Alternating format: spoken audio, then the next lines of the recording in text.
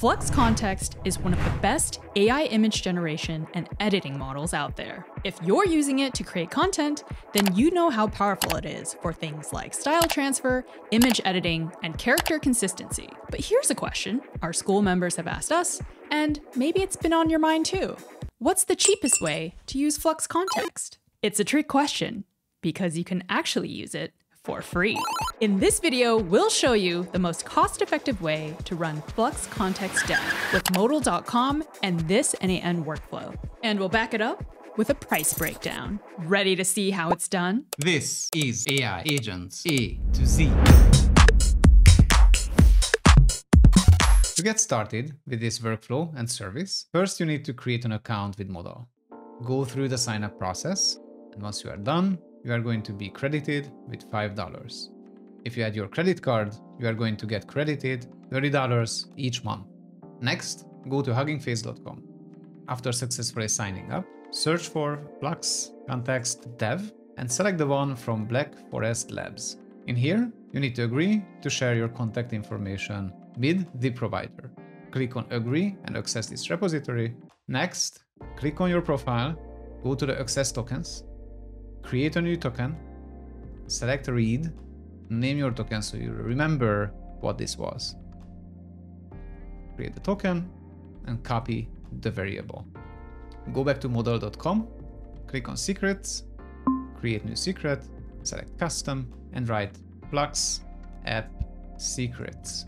Add the key hf_token and paste your value. If you want to protect your endpoint from unauthorized access, you can add a bearer access token. You can add bearer token as a key, and you're going to write 1, 2, 3, 4, 5. You can click Done. This is the point where we are going to split the setup. First, we are going to show how to run this app on Windows, and then we are going to show how to run it on Mac. Feel free to skip whichever is not relevant to you. Let's start with setting up the app on Windows. We start with downloading Python, and then we run the install.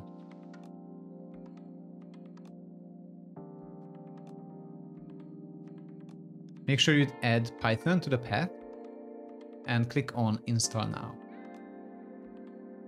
It's done. Python is in the house. Let's start WSL. If you don't have it, head to the Windows Store and install it. Let's double check if Python was indeed installed. Let's run Python 3, and it is working. Push Ctrl D to exit the app. Let's create a new directory called Flux, and let's change the directory into it. We are going to create a virtual environment. Run Python 3-m venv and .venv. So with this command, we are creating a new virtual environment called .venv. Looks like we are missing a package, so let's install it. Let's run it with sudo. And after entering the password, we need to run apt update first. Sudo apt update and run the previous command. Hit yes.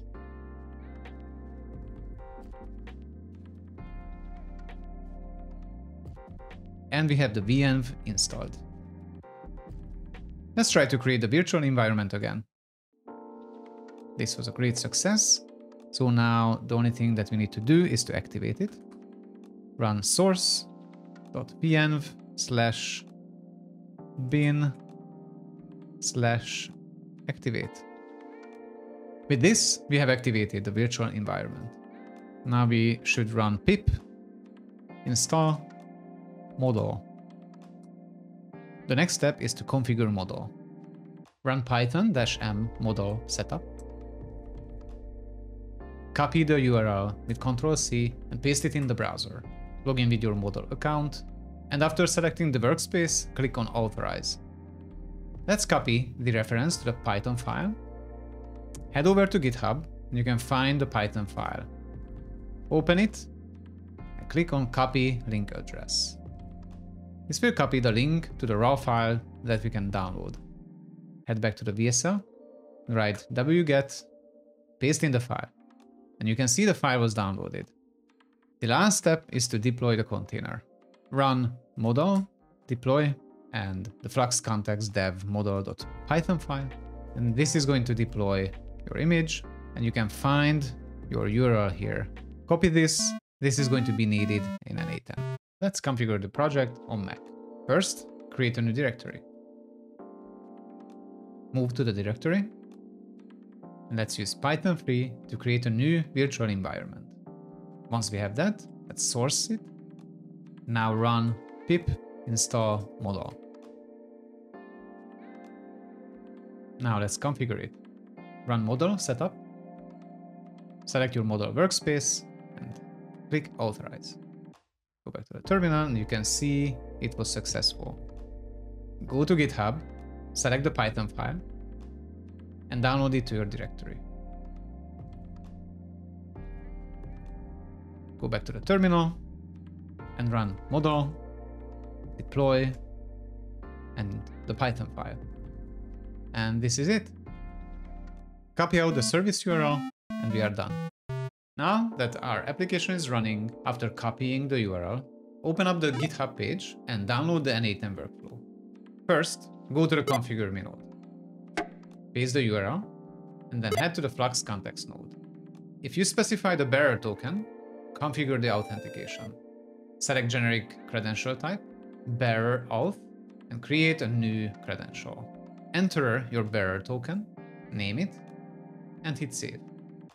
Keep in mind that this workflow is a proof of concept. You can very easily turn this into a full automation. My recommendation is to batch all your image generation needs and generate the images after each other. This way, you don't need to cold boot your serverless application all the time. Enjoy using it and make sure to keep your eye on the credits that you use. Let's test the workflow. In n8n, let's hit execute workflow. And I'm going to select an image of these bikes on a bridge over the canal. And let's turn this into a scene of a rainy day. Hit submit and see what we get. Keep in mind, after a cold start, it can take up to a minute to a minute and a half for the first image generation. But after that, each image should take about 22 seconds to generate. And here's our image. So you can see the sunlight's gone and it looks definitely overcast on a rainy day. Oh, and you can see the rain. Shall we try another one? Sure. Let's execute again. And this time I'm going to choose this illustration of this family. And let's turn the style of this illustration into something that's photorealistic. Hit submit. And here we go. Wow, it really captured the sternness of the father's face. But it looks great. And there you go. To drive this home, let's look at a price breakdown. In this workflow, we are using the L40S GPU. This GPU has 18,000 CUDA cores and 48 gigabytes of memory. The cost is $0.000542 per second. We are also using one CPU core, which is an equivalent of 2 vCPUs, and 4 gigabytes of memory shared across the two applications that we are running. This means that for $30, we are able to run the serverless app for 14 hours.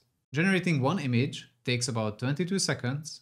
This means we are able to generate about 2,400 images. Now, even after you've used up your free credits, this setup remains a cost-effective way to do image generation with Flux Kontext Dev. With Modal's great serverless GPU infrastructure, you definitely get the bang for your buck because you only pay for what you actually use. With just one signup, you're able to generate almost 2,400 images, and that's saving $60 compared to using Fall AI's Flux Kontext Dev model. After all the free credits are used up, for every $10 you spend, you can get 800 images. Compared to using Fall AI, you'd only get half the number of images. So that's a big deal. If you like cost-saving tips like this, join our no-code AI community on School, where you'll get access to different video generation templates, our premium server, workshops, and of course, support. As always, if you enjoyed this video, be sure to like and subscribe. How did you do that?